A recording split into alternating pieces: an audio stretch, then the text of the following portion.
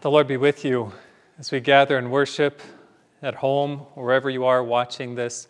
May God's word fill you today as we focus on our Lord and Savior, Jesus Christ. Obviously, we are recording these services because we cannot gather together in God's house as brothers and sisters in Christ, and yet we want to proclaim God's word to you that we may find our strength, our forgiveness, our healing, and life in our Lord and Savior, Jesus Christ. We'll be following the order of service, Divine Service 1. It's printed on page 151 in Lutheran Service Book if you have a hymnal at home. There'll be a couple of songs or hymns that we'll be singing. The music should play on the screen and the words shall be available for you to be able to follow along. Or if you'd like to, I encourage you to also sing along as we worship our Lord. And so let us sing our first hymn as we ask the Lord to bless our worship.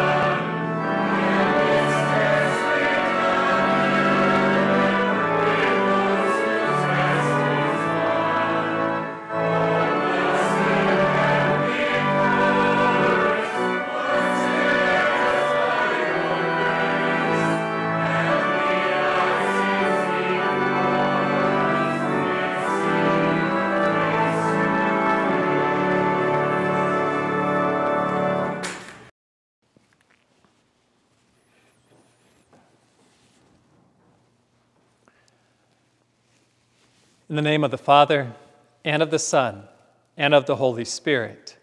Amen. If we say we have no sin, we deceive ourselves, and the truth is not in us. But if we confess our sins, God, who is faithful and just, will forgive our sins and cleanse us from all unrighteousness. Take a moment of silence for self-examination and reflection on God's word.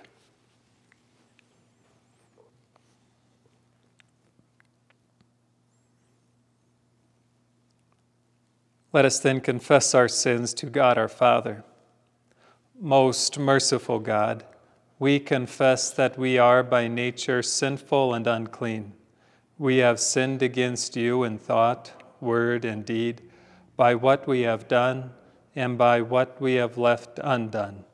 We have not loved you with our whole heart. We have not loved our neighbors as ourselves. We justly deserve your present and eternal punishment. For the sake of your Son, Jesus Christ, have mercy on us. Forgive us, renew us, and lead us, so that we may delight in your will and walk in your ways, to the glory of your holy name. Amen. Almighty God, in his mercy, has given his Son to die for you, and for his sake forgives you all of your sins. As a called and ordained servant of Christ, and by his authority, I therefore forgive you all of your sins, in the name of the Father, and of the Son, and of the Holy Spirit. Amen. A reading from Psalm 130. Out of the depths I cry to you, O Lord. O Lord, hear my voice. Let your ears be attentive to the voice of my pleas for mercy. If you, O Lord, should mark iniquities, O Lord, who could stand? But with you there is forgiveness, that you may be feared. I wait for the Lord. My soul waits, and in his word I hope. My soul waits for the Lord more than watchmen for the morning, more than watchmen for the morning. O Israel, hope in the Lord. For with the Lord there is steadfast love, and with him is plentiful redemption. And he will redeem Israel from all his iniquities.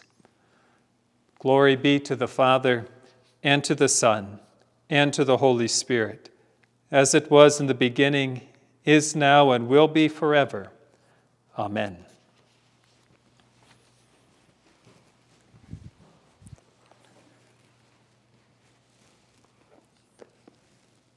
The Lord be with you, and also with you. Let us pray.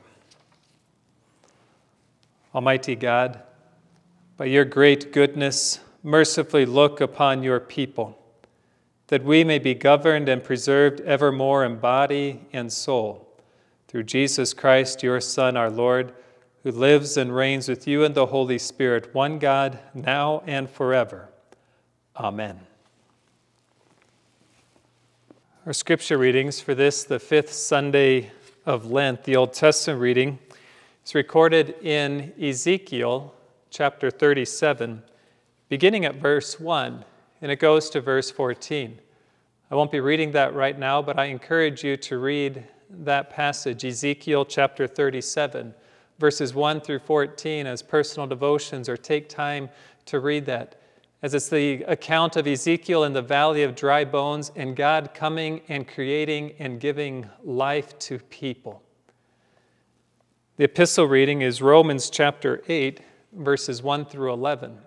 Again, I won't be reading that passage of Scripture at this time. I encourage you to read that at home.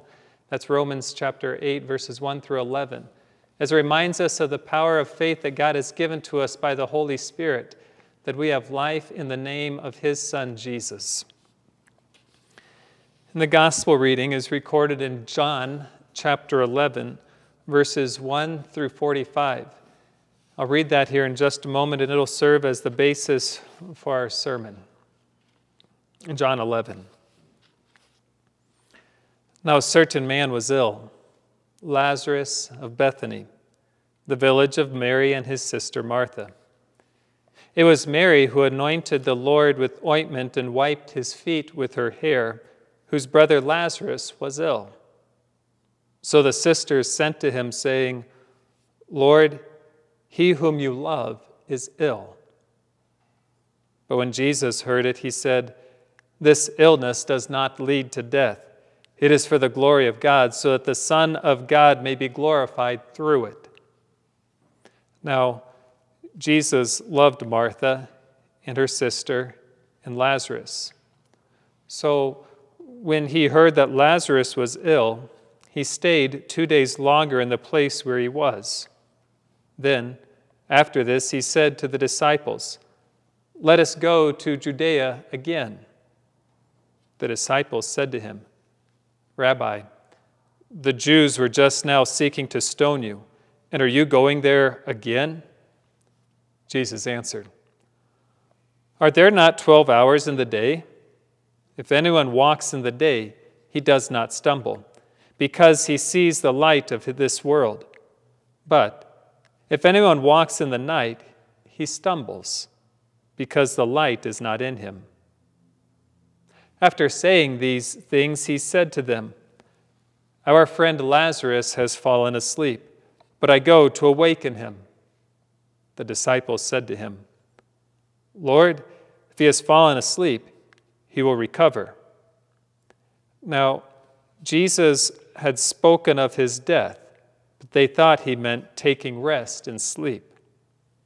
Then Jesus told them plainly, Lazarus has died.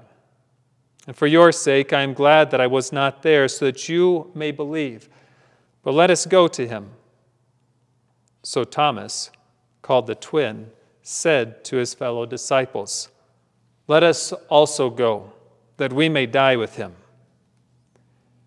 Now, when Jesus came, he found that Lazarus had already been in the tomb 4 days.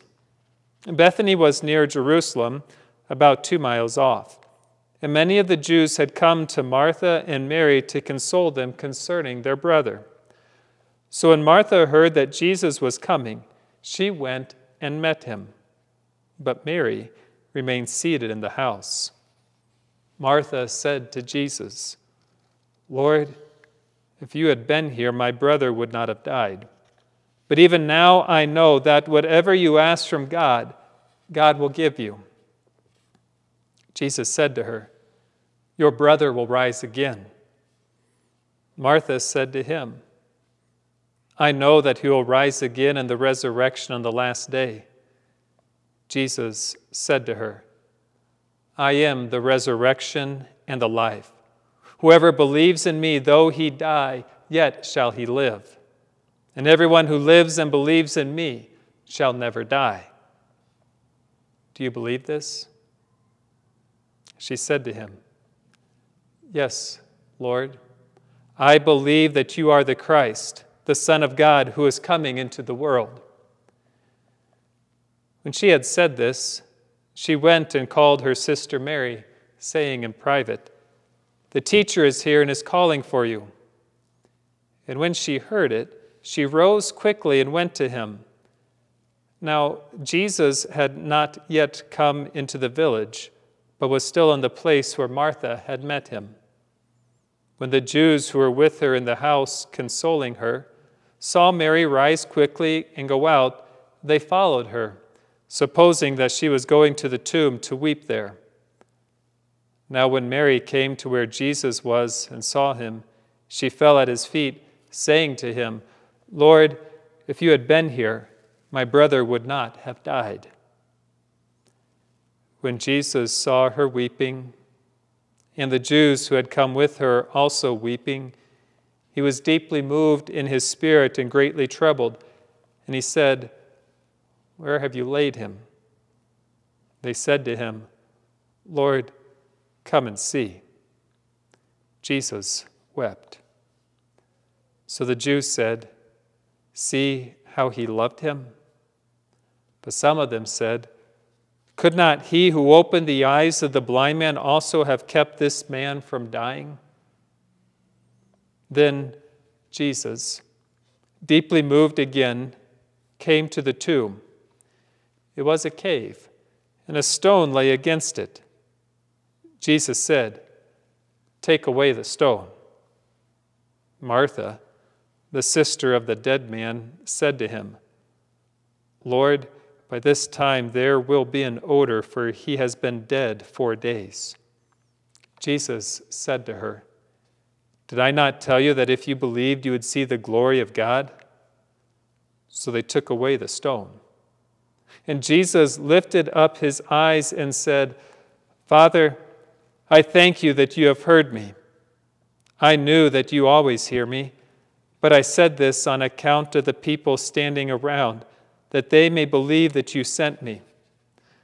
When he had said these things, he cried out with a loud voice, "Lazarus, come out."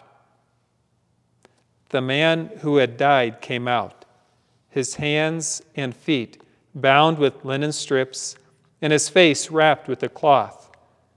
Jesus said to them, "Unbind him and let him go."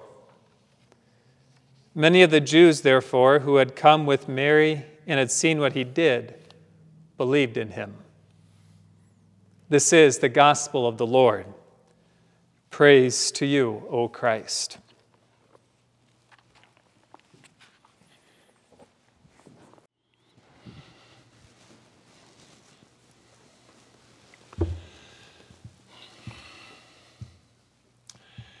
Grace, mercy, and peace be yours from God our Heavenly Father and our Lord and Savior Jesus Christ. Amen.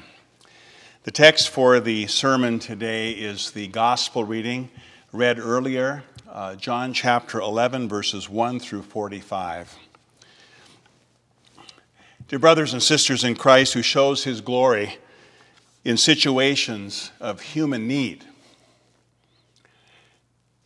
our Lord sees the big picture. Let us take comfort in that of those who can't. Paul talks about that. He touches on that in 1 Corinthians 13, chapter 13, verse 12, where he says, "For now we see in a mirror dimly." This is our human condition right now. He wrote in the first century. In those days, mirrors were nothing more than polished brass, much different than the mirrors we have today. For the people of that day, that made sense. And it does make sense to us today that we don't see things completely clearly in this world. He also said in that verse, "For now I know in part." And so we don't see the big picture. We know certain things. We know limited things. And sometimes it causes a lot of anxiety. But again, let's take comfort in the fact that our God always sees the big picture. Paul, in that verse, in 1 Corinthians 13:12, he gives us something to look forward to. Let me read the whole verse now. He says, For now we see in a mirror dimly, but then face to face. Now I know in part, then I shall know fully, even as I have been fully known. And so we look forward to the day when we will know the Lord completely, and that we too will see the big picture. But right now we don't. And right now we are living in a very unusual time. It's a new thing for all of us, this worldwide pandemic. And while we can't see the big picture, we don't know when it's going to end. We don't know how far it's going to go. The Lord does know, and we take comfort in that. We see the threat of the healthcare system being overrun, like it happened in Italy, where the flood of sick people surpassed the resources of medical aid. But our God sees the big picture. He sees the innovative procedures and products that are going to be built and put together, and even now are being put together, all by his blessing and care and interest in human beings and care for them. We see the call for social distancing. We see the closures of schools, of businesses, of restaurants. We see the closures of churches as well, all for the goal of slowing down the infection of the virus. But only God can see how many people have been kept safe or will be kept safe, how many lives will be saved. God sees that picture. We see the devastating effects on the economy. We see the rising unemployment. We see the worried look on people's faces, and they are there. But the Lord sees how he will use this experience to call people back to him, and to use this experience to help people realize their need for him. And he will use this certainly to strengthen the faith of many, to strengthen our faith. Yes, good news. The Lord sees the big picture. And it's good news because the Lord loves us dearly. Just like he loved Martha, her sister Mary, and their brother Lazarus. As we look at this familiar gospel story today, we think about those people in that story who couldn't see the big picture. And the initial actions of Jesus would perhaps raise doubts in their mind about the Lord's love for them. Well, we know the story. Lazarus became sick. He came down with something, maybe a virus. And he was getting worse and worse, and the sisters were concerned about his welfare. His family and friends saw he was in great danger, and they decided to get word to Jesus and let him know what was going on. They knew that he could help. But Jesus at this time was some distance away. He wasn't in Judea. He was out of the country, outside, and when they found him and told him the news that Lazarus was threatened, he said, and he did something that was hard to understand. The first words after he heard the news, he said, "This illness does not lead to death." and we're confused. It certainly did. We know that. And yet, his disciples might have taken it as, well, there's no big threat. He's going to be okay. He's going to recover. They didn't know yet what Jesus had in mind. Jesus was not going to let death be the final answer for Lazarus. And then he said something else. He said, it is for the glory of God, so that the Son of God may be glorified through it. That must have been puzzling words for the disciples to hear as he responded to the news about Lazarus. It's for the glory of God, so that the Son of God may be glorified through it. They probably had no idea. It might have been like what happens for us. We hear a word of God, it goes in one ear and out the other. Well, and then Jesus did something that was really strange. After he found out about Lazarus, it says he delayed for 2 days. He remained there. He didn't go at once. He delayed. He waited until it was too late by human standards. By the time he got back to Bethany in Judea, Lazarus was already dead, and he'd been in the tomb for 4 days. What picture did the sisters, the family and friends, the people of the town, what did they see in that response of Jesus? Perhaps they saw that Jesus really didn't care. They saw that Jesus let an opportunity to really help go by, to slip away, and it was too late. You notice that both sisters said the same thing to Jesus as they met him separately. The very first words they said to Jesus was, Lord, if you had been here, my brother would not have died. It's almost like they said, why did you delay? It's a question that we have sometimes in our lives as we face difficulties. We think, well, Lord, where are you right now? Why are you delaying? Well, as he was there with the grieving family, the sisters, Mary, as she was there, and they talked and they were grieving, Jesus joined in their grief. He was moved by their grief. And we have that recorded, the shortest verse in the New Testament. In John 11, verse 35, it says, Jesus wept. It's interesting the different pictures that the people had of that event there, that situation. They saw a different picture at that moment. It tells us in verse 36, so the Jews said, see how he loved him. He loved Lazarus. He's weeping over Lazarus. And then in verse 37, we also hear another picture.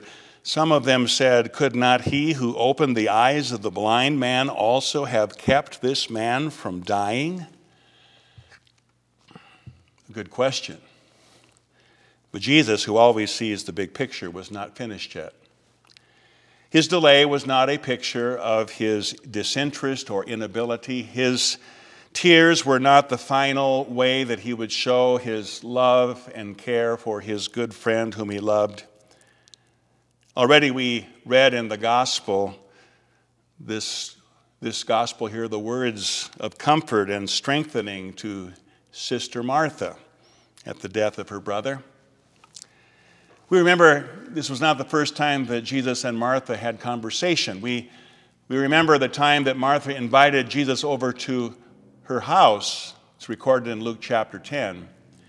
And of course, we remember how she was busy getting things ready and she was distracted by all the preparations and how she was irritated with her sister Mary, who was not lifting a finger to help her. Instead, she was listening to Jesus. And Martha comes to Jesus, don't you care that I have to do all the work by myself? Martha couldn't see the big picture. She was distracted. She was busy. And aren't we distracted? Aren't we busy? Aren't we dealing with this situation or that concern, or we have this duty to perform, and we have this worry to worry about, and we don't see the big picture sometimes ourselves? Well, we need help. And the Lord was helping Martha even then at the house to start seeing the big picture. Mary was listening to Jesus' words, and Jesus said to Martha, with love and care, he said, Martha, Martha, you are anxious and troubled about many things, but one thing is necessary. Mary has chosen the good portion which will not be taken away from her.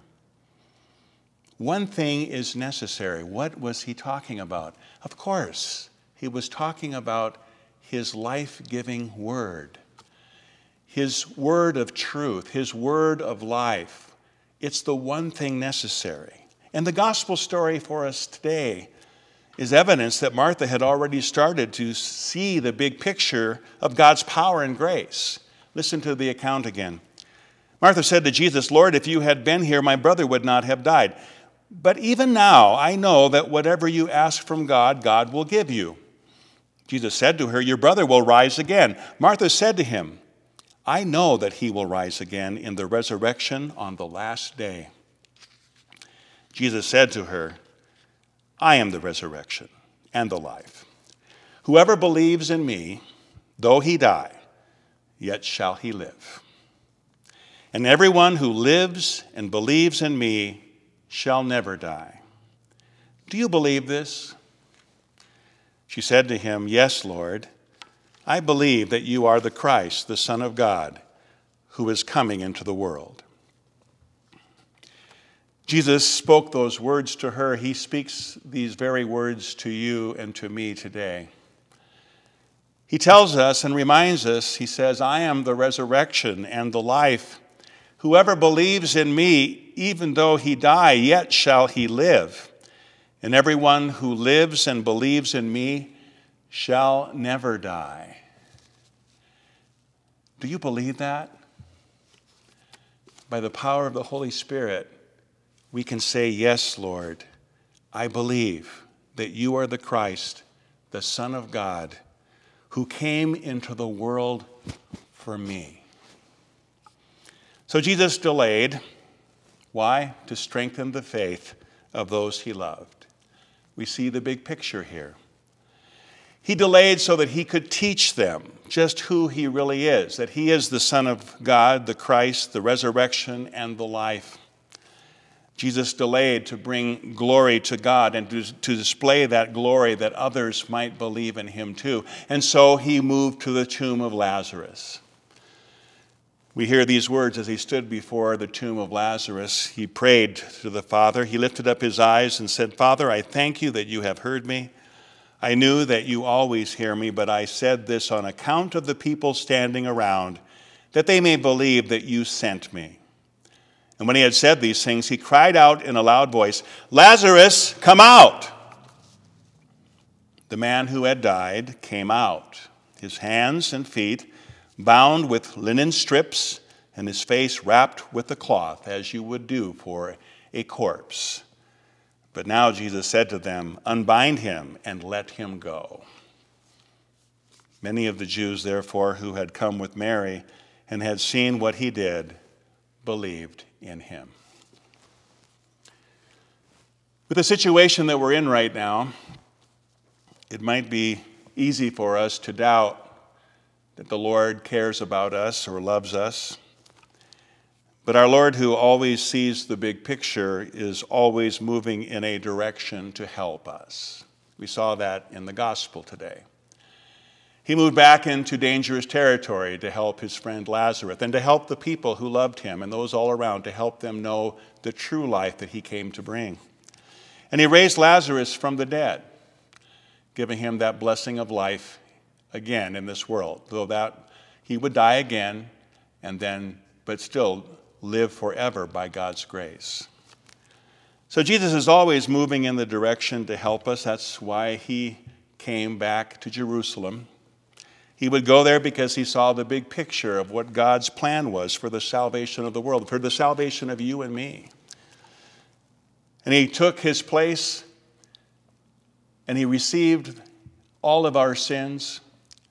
And the sickness of our sin put him to death as he died on the cross, as he suffered for us, as he died our death, as he took our sins and paid for every one of them to give us life.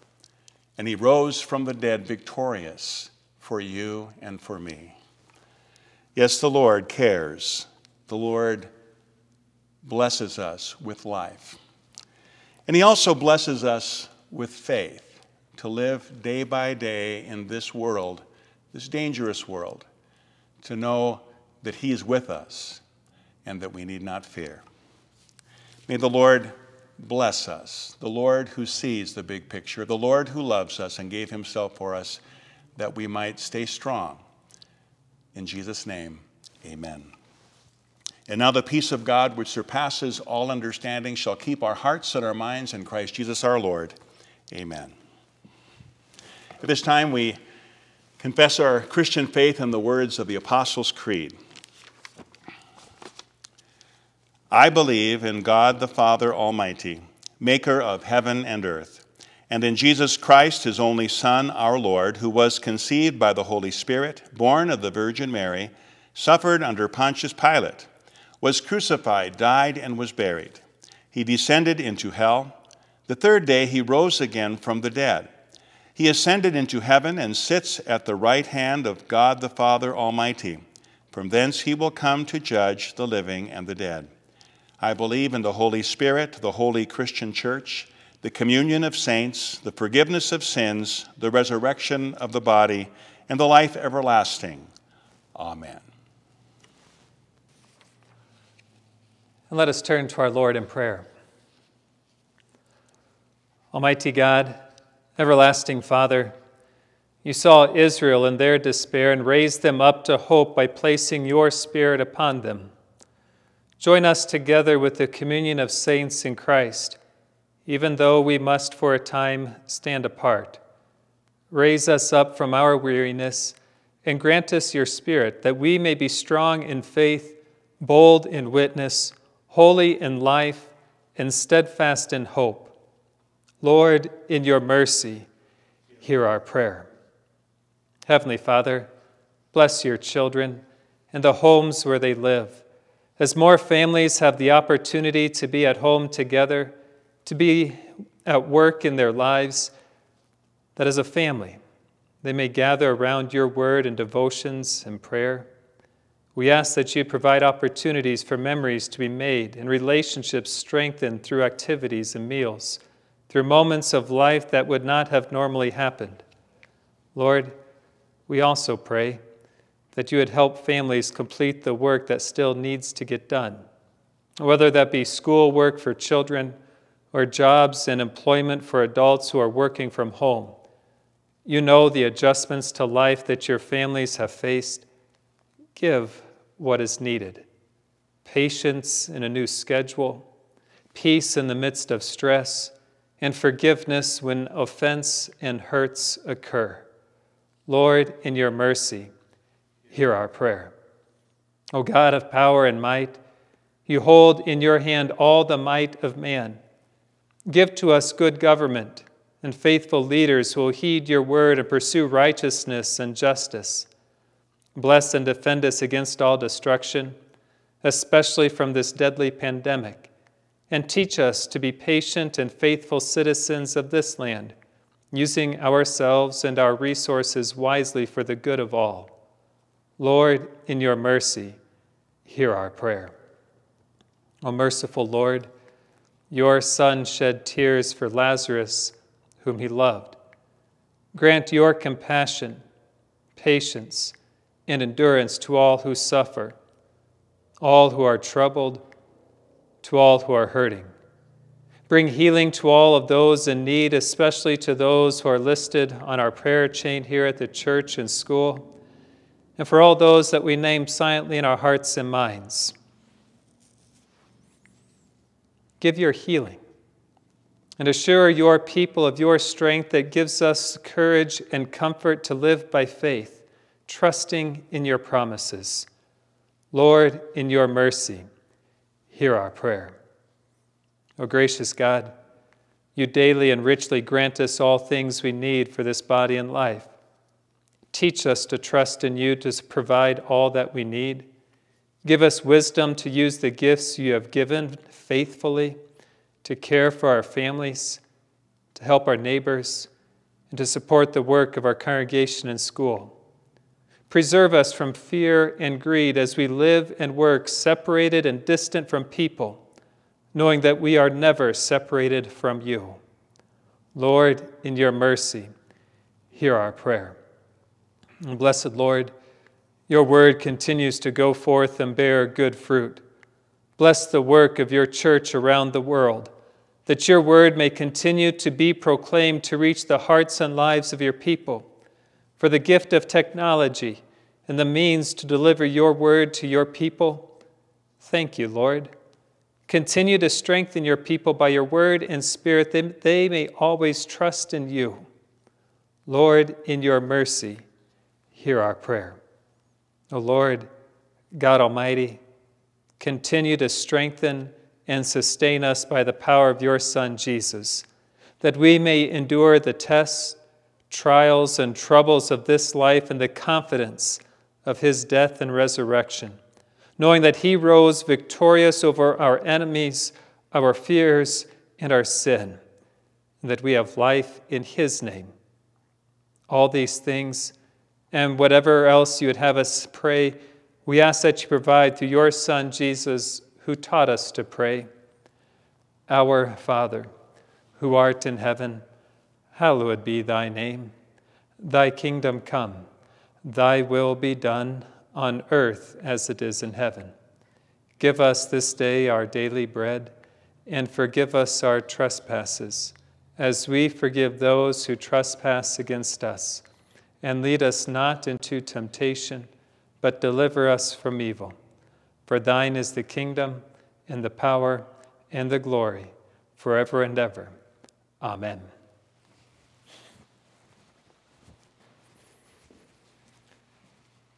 Receive the blessing of our Lord. The Lord bless you and keep you. The Lord make his face shine upon you and be gracious to you. The Lord look upon you with favor and give you peace. Amen. We sing our closing hymn.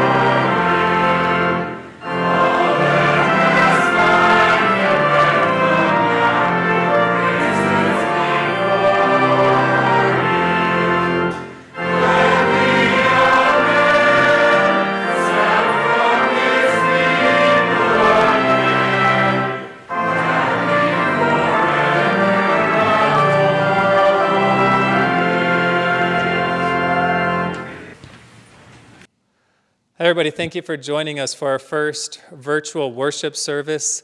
It's hard not being together or seeing everyone, and yet it's important for us to hear God's word and the promises of our Lord and Savior, Jesus Christ. Would encourage you to continue in personal devotions. We've got several online with the candlelight conversations that we have been doing. The teachers at the school have several. Encourage you to find comfort in that word of Jesus and his word to make it through the challenges as we're not able to encourage one another face to face. Also, please know that Pastor and I are available for a conversation, to be able to visit with you and to offer a private communion if that's something you would so desire. We are at the church much of the day, but if you want to make sure you catch us, we certainly can set up an appointment and make that available to you to receive God's good gifts. And God's rich blessings to you and your families. We also pray the Lord will end this sequestration soon, that we can be back together again in his house, worshiping and growing together in Christ. In the meantime, we continue to grow and we serve our neighbor daily through faith in our Savior Jesus Christ. So God's blessings to you.